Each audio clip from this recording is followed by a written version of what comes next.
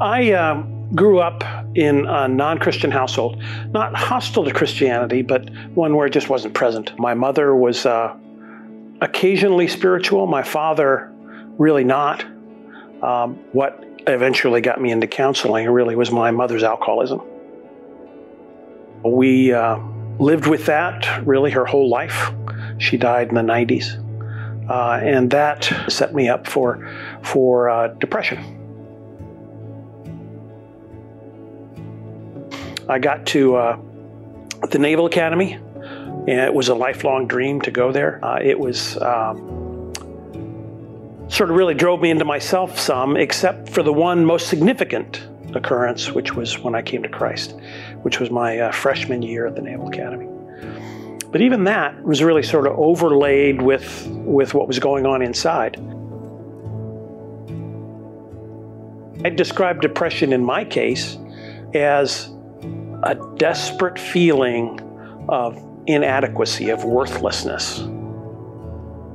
I can remember during one of our mission trips to West Virginia, a time of great encouragement and blessing for me and for the group.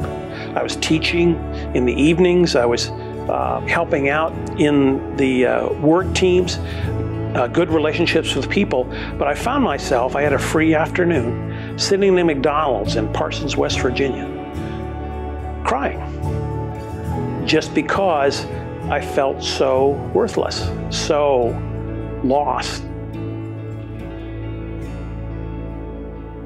Counseling was a time of disclosure, which didn't bother me particularly. I know for a lot of men, especially, that's very difficult to sort of peel back those layers. For me, that wasn't that hard. I didn't mind that. I wasn't ashamed of it. Why should I be ashamed of having a broken leg or catching pneumonia? So why should I be ashamed of being depressed?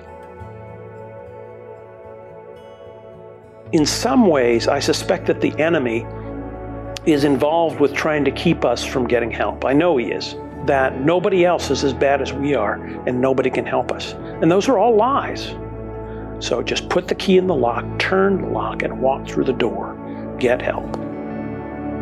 Don't let anything stop you from going before God, praying about it, and asking Him to help you get the help that you need.